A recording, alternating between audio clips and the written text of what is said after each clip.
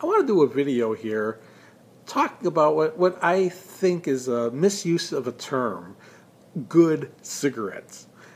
Now, were there some cigarettes that may have tasted good? Sure. You'll hear most smokers will attest there were moments where they just had a cigarette that tasted good. More accurately, I think in some cases, there were some people who were just found themselves getting this really, this fix. It's a drug. They were getting a fix. And it may have been at a time after a stressful experience or a real great celebratory experience where they had a cigarette right at the tail end and, they got this, magic moment out of that puff that they had or that cigarette that they had. And they'll call that a good cigarette. But when you consider we're dealing with a drug addiction, and every time they took a cigarette, they were reinforcing the need to sustain smoking. Those good cigarettes resulted in all the rotten cigarettes that went after it. It resulted in the expense of maintaining an addiction, which was not insignificant in cost. This was a very expensive addiction to support over a lifetime. It's interfering with their quality of life on many fronts, their productivity, their ability to socialize when they're in environments that don't allow them to smoke, and there's a lot and more of those environments around.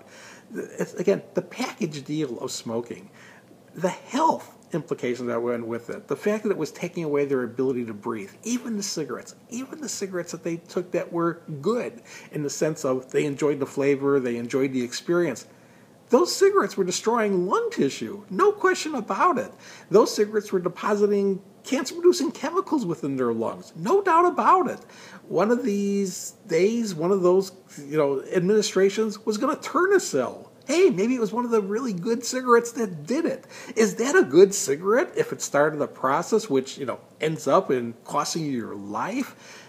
But again, even in the case where it's not one that causes a dramatic turn, if you're dealing with someone who has some sort of breathing issues already, again, every puff they are taking, it's no longer destroying reserve capacity. It's destroying capacities that they needed to be able to, breathe correctly, to be able to do activities that they either enjoyed doing or having to do.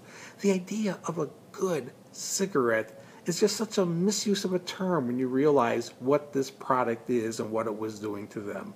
Don't sit and fixate on how much you would like a good cigarette.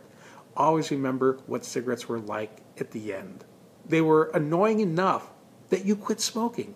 If you're a former smoker, the odds are when you first quit, it took a certain amount of courage up. It took a certain amount of impetus to get that quit started. You may have dealt with withdrawals that you had to put up with. You have dealt with all these adjustment periods that went on afterwards. You were motivated to stop not because of the good cigarettes, but because of all the rotten cigarettes that went along with it and all the problems that went with those rotten cigarettes, and you realized you didn't want any part of this anymore. Well, if you don't want any part of being a smoker, again, it's a matter of not just thinking about the good cigarette, but when you do get that memory, remembering all the rotten ones that went with it and all the problems that went with the others.